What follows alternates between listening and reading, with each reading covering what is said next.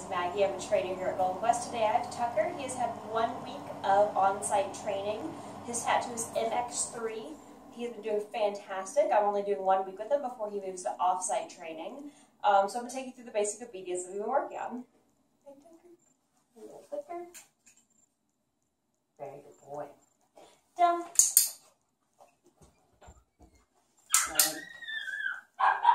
Stay. Good. Stand. Good boy.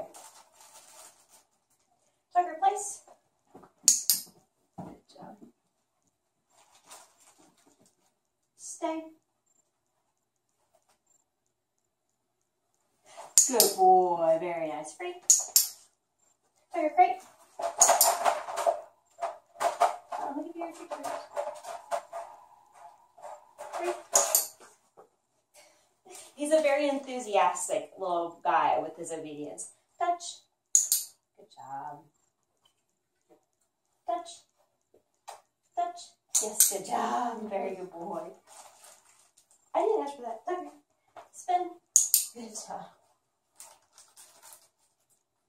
You're goofy here now. Tucker. Finish. Good job. Good. Heel. Good. Good. Free. We're breaking down his heel really, really small right now because he is very energetic and goofy. So we're, yes, you are. So I'm breaking it down really, really small, and I'm sure Chris is going to do the same thing. Leave it. Good. Leave it. Good boy. Good job. Leave it. Good. Very nice. Very nice. Okay. That's it. Nope. I'll let you sit. Okay. Here. Come here. Yes. Good job. Okay.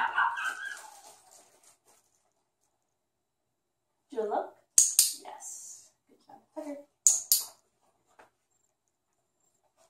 But yeah, he's a very, very goofy boy, very energetic, loves playing. He's overall just a very, very sweet boy. He's been playing really well with our other pups that are also in training. But I think he's going to do fantastic. I think Chris is going to be able to take him even farther.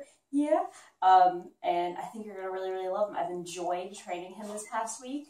And definitely keep me updated on anything, pictures, anything at all. I would love to hear about Tucker. I have become a big fan, and he's definitely been a fan of everyone's in puppy culture. Yay! That's a good boy. Yay! As for crate training, he does vocalize some. He is kind of vocal. We've been working on that. Sometimes when I'm standing at the counter getting his treats together and everything, he wants to bark for attention. I ignore it.